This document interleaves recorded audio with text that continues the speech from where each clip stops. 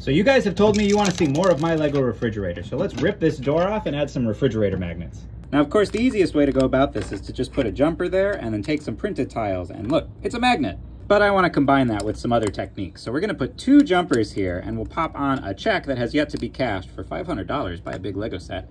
And then we're going to use a piece that hangs over just a little bit to look like a clip that is holding it up on the fridge. We had a nice photo of Grandpa, one of those city magnets your uncle buys you on vacation, a flyer for your favorite pizza place, and we're a little messy in the kitchen, so an egg splatter. Now it's much more realistic. Let me know in the comments what I should add next.